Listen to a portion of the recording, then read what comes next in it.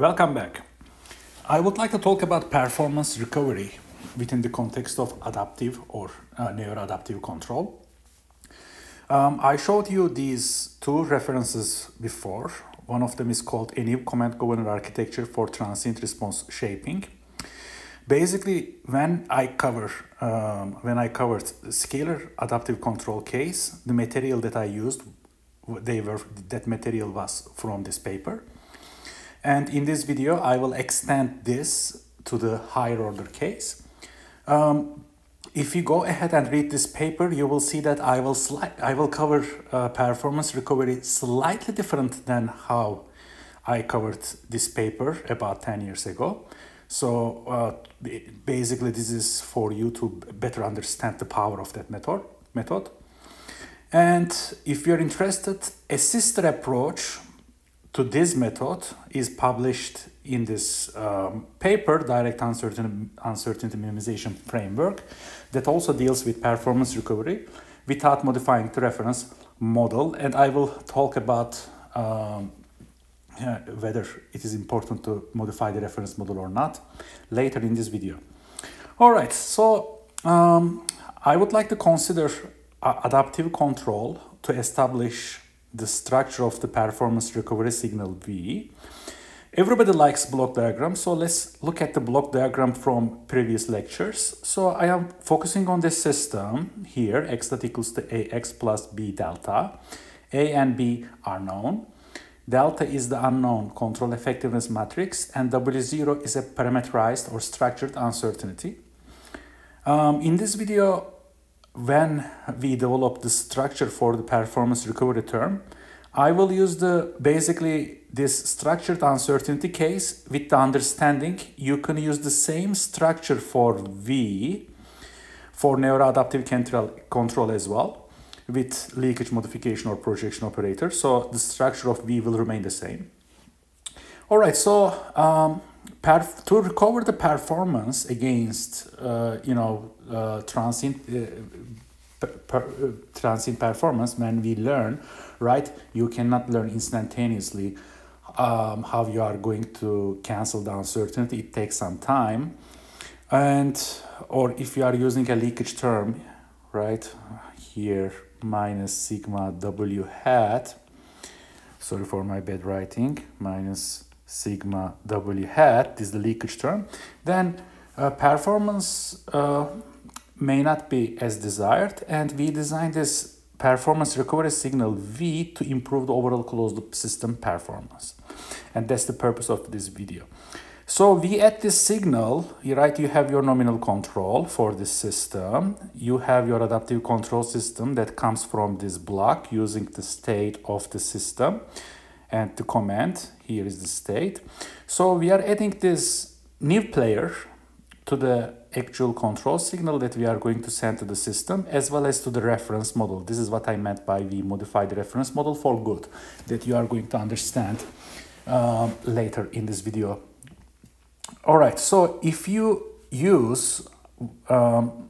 want to use, after you watch this video, you are going to get the structure for V. If you would like to use for neuroadaptive control, then basically use neural networks here, which will impact the structure of theta that I am going to show in the next slide. Just use this weight update with projection operator, or as I mentioned, you can add sigma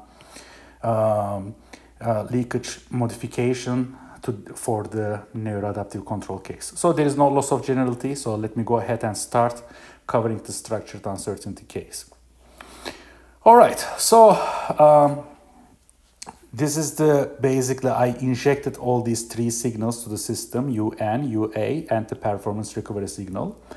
I am doing one of the biggest trick in controls, adding 0, right? This is 0, this is 0.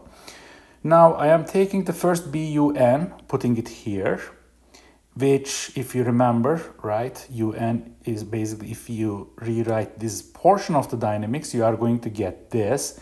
And in the former videos, we called this as the AR matrix and this is the BR matrix that you see on the ideal reference model, in this case modified reference model, since we use BV term.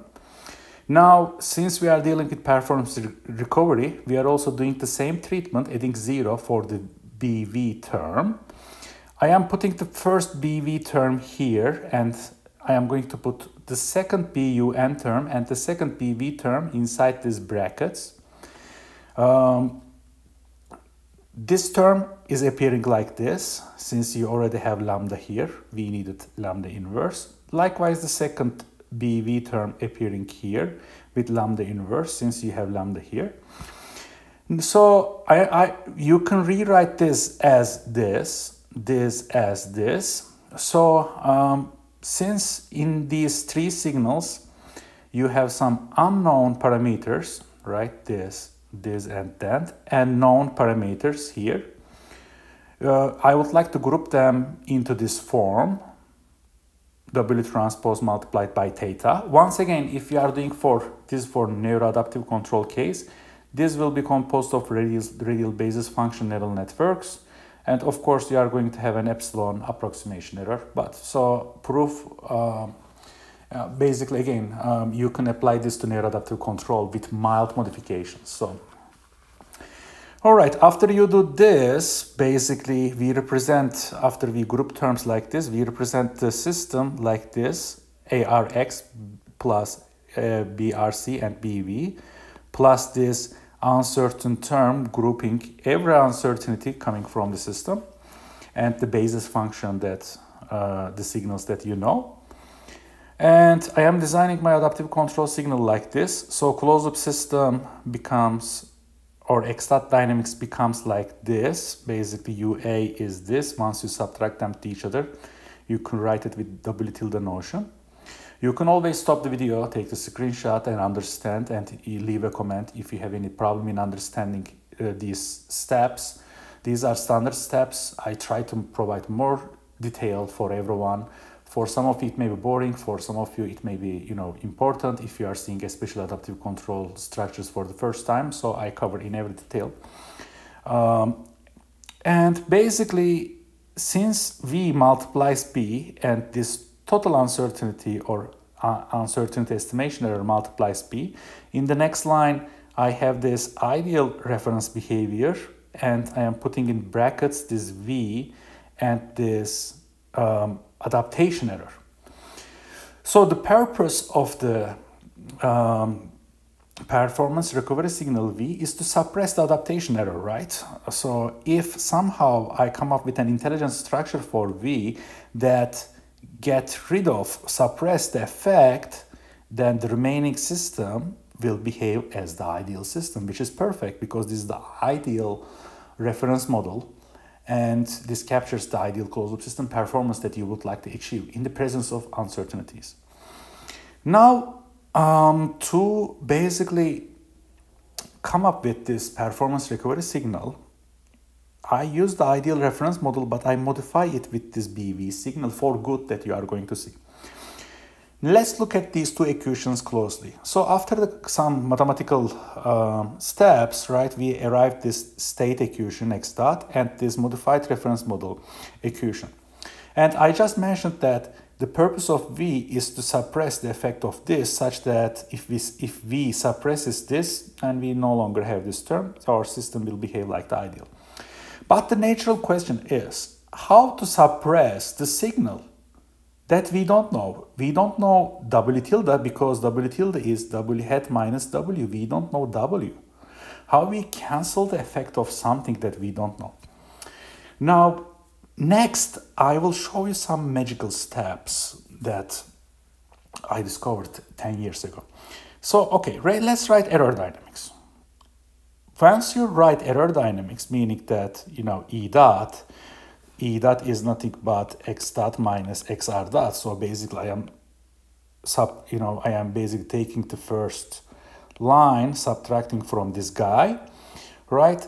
They will cancel each other. These terms will cancel each other. And you end up with this minus this, or ARE and this. So this is the standard error dynamics actually. And the main motivation of adding this signal is that when I subtract these to each other, I recover the ideal basically error dynamics that I covered in the previous videos. Now, let's go one step further. Let's rewrite this equation like this. Why not? I just basically E dot, I just grouping the known terms and the unknown terms. Now let's go one step further. Let's multiply this by B transpose and this side B transpose. Let's multiply left and right by B transpose. Then you obtain this equation. Now here I assume that B is a full rank matrix, meaning that B transpose B inverse exists, or B transpose B is invertible. You can leave a comment under what conditions this can be invertible. First of all, for most of the systems, this is already will be B transpose B, all will be, most of the time will be implementable. For cases, if it is not invertible, those cases will correspond to when you have redundant actuators. In this case, you can do, basically, you can control some actuators at the same time by using control allocation. And basically what I'm trying to say, one way or another, I can always assume, I can always make this B transpose B invertible. Maybe always is a strong word. Most of the time I would like to say. I didn't see a case personally, but again, if B is a matrix, tall matrix like this, I can always make it, it is almost all the time B transpose B will be invertible. And if B is a fat matrix like this, I can use control allocation techniques to make B transpose B invertible. Again, if you would like to know more, we can chat, leave a comment. I can dive into details, but without loss of much generality, I will assume B transpose B is invertible. And going from this step to here, I am multiplying left and right with B transpose B term. So basically we have B transpose B inverse B transpose ARE minus E dot equals to this. Wait a second. This means that the signal that we would like to suppress is unknown, but it is actually known because left side mathematically equals the right side. So if you select V to be like this, then what happens is we have this dynamics ARBRC B. This is the V that we just select in here like this, and this is this adaptation error, but I just showed you here that this is equal to that. So basically this is the same term, they cancel each other, so we end up having the ideal model. So with this selection of this performance recovery signal, we achieve the ideal closed-loop system performance under uncertainties. At this point, I think it is clear, yes, we are modifying the reference model. So reference model is no longer capturing your ideal reference behavior, but do we really care? At the end of the day, reference model is something you implemented virtually. So here, with the expense of modifying reference model to write this, your actual system behaves like this if you select V like this. So don't care about modifying the reference signal, don't make a big deal about it. It is just something virtual that you implement. But at the end of the day, if you focus on the actual system performance, if you select V like this, they will cancel out with each other, obtaining 0, and you will obtain the perfect behavior. Life cannot be so good, right? So let's think about this structure a little bit more. The problem is that most of the time E dot that we use on this performance recovery signal is not available because you can simply have a measurement noise. There are methods, right? In the literature, there are some authors. If you're interested, leave a comment. I can just reply to you. There are authors that successfully recover E dot from noisy measurements. There are filtering techniques, bunch of techniques. But in general, if I have a noisy signal, I don't want to differentiate E dot. So for this reason, practically based on my experience, I would like to modify.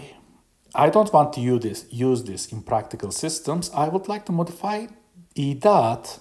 I am going to the Laplace domain with its filtered, basically high pass filter multiplied by E, right? If you look at here, E dot is nothing but in Laplace domain S multiplied by E. Sorry for this notation, I am going between Laplace domain and time domain. So E dot, more proper way, is inverse Laplace transformation S multiplied by E should be the representation.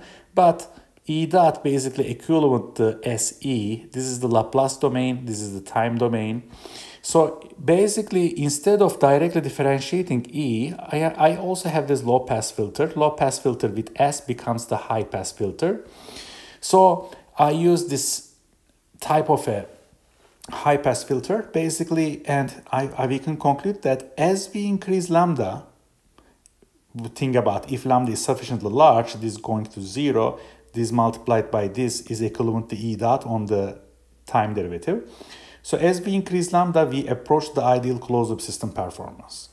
So that's why I talk here performance recovery, right? Since we cannot select like this in practical systems, and by the way, you don't have to. Here I say as we increase lambda, lambda doesn't need to be like 1,000, 100. As I mentioned in the scalar case, the maximum lambda that I use for any practical system that I deal with is around 20, 25, 15, 20. So, I don't need to select it to be sufficiently large. So this is kind of in the Laplace domain. You can write exactly the same signal in time domain like this. V equals to B transpose B inverse, B transpose multiplied by G. F dot equals to minus lambda F minus E, and G equals to lambda F plus AR minus lambda I E.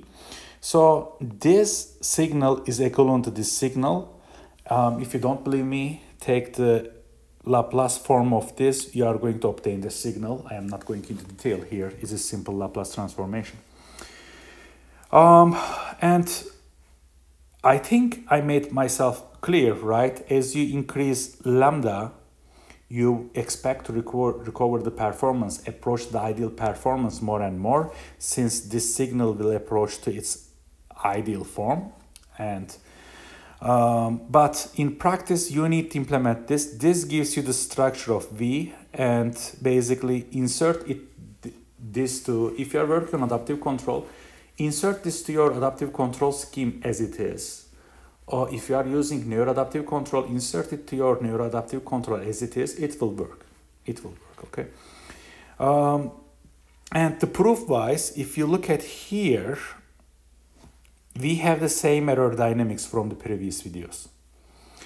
So this, taking the time derivative of this energy function, basically this portion's time derivative will give you minus E transpose RE term.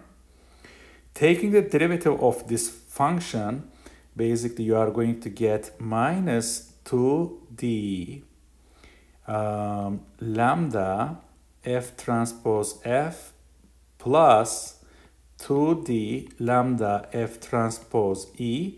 If you add this term as well, you are going to have minus E transpose RE.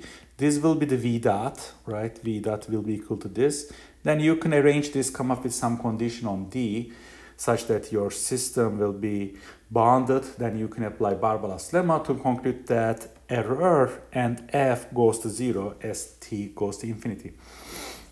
Meaning that if F goes to 0, right, then error goes to 0, F goes to 0, then G goes to 0, this G goes to 0. So entire signal V as T approaches the infinity will go to 0. What will happen is that the V signal goes to 0. Eventually, you not only recover the ideal performance, but basically your modified reference system, as this goes to 0, will approach the ideal reference system as well, which is good, but again, focus on the actual performance.